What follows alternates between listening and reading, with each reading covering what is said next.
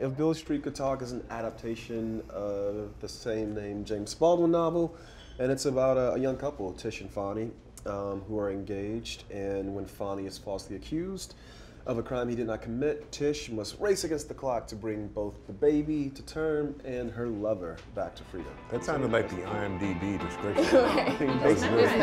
That was really good. That was really good right there, Barry. You know, actually, it was kind of a promise I made to myself, because I wrote this script at the same time that I wrote the script for Moonlight. I took a trip to Europe in the summer of 2013.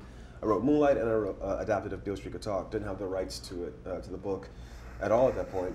But once Moonlight happened, even before the awards and all that stuff, I just knew that I wanted to sort of like close the circle and complete the journey of that writing expedition, you know, to make both these films. And it was nice because there was so much opportunity after Moonlight. It was really great to have a contract with myself that I had to honor. And when I saw Barry Jenkins and James Baldwin, I knew it had to be something special.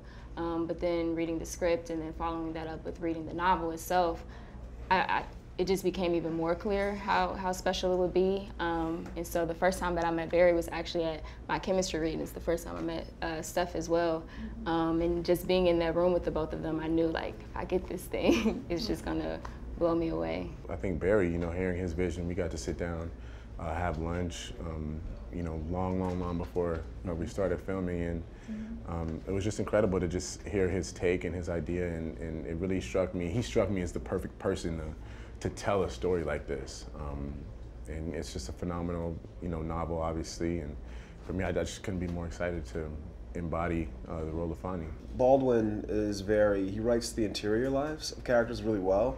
They had both read the novel, and we had tried to preserve a lot of that interiority in the script as well. So I feel like it wasn't a secret, you know, the reasons for the feelings. It was not a secret that was kept from the actors, and so I felt like that allowed them to really just live in it.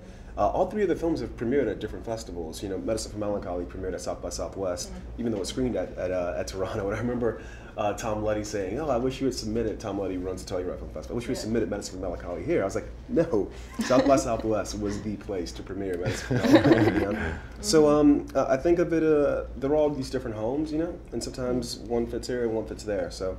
But we also just wanted Stephan to premiere the movie in his hometown. This was mainly for me. He's born and raised in Toronto. So. I appreciate you, Barry. All of you, bro. All of you. Thank you. Good decision.